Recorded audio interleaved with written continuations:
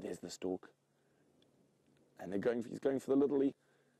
Ooh, there we go. Isn't that cute? So that's one of the older cubs and the younger cub.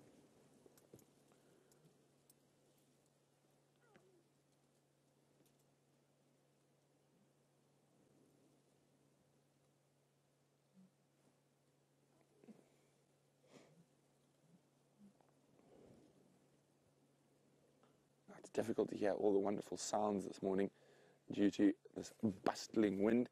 The wind has not stopped overnight, and it is a very chilly morning, but that's great for the lions. Oh, look at that. He's pulling the whole carcass over, trying to get to what little meat is left.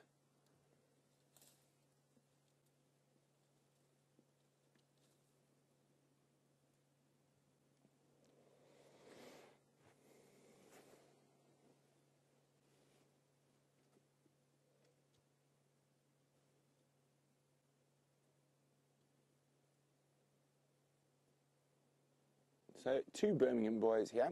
We did see a third on yesterday's sunset safari, about 2 kilometers from here. Morning, Jared. Jared says, this is amazing. There are lions everywhere. Indeed there are. There are 5 lionesses, 8 cubs and 2 males, 16 in total, spread all around us.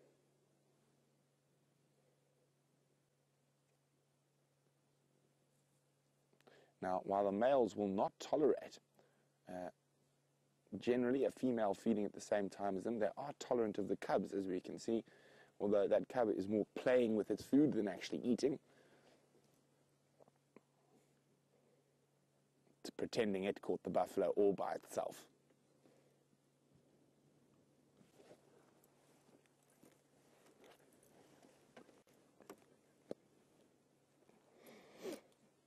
Now, Jen is wondering, are all the cubs here? Indeed they are, Jen, all 8.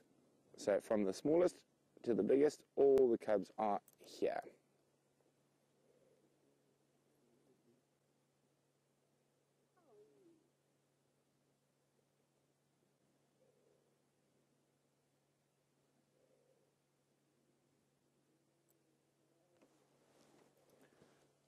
So we are hoping for a bit of sun to break through the clouds. The sun has risen over the eastern horizon, and hopefully we're going to be getting some magnificent light on these lions shortly. There's a bit of cloud cover, but it's breaking up quite nicely. So I think we're going to be in for a treat in about 10 to 15 minutes. I think the light's going to be really good. So all those screenshotters out there, get ready, because I think you're going to get some magnificent screenshots this sunrise safari. Remember to share your screenshots with us, and you can do that by popping them on our Facebook page, which is Safari Live, or share them on Twitter with the hashtag Safari Live.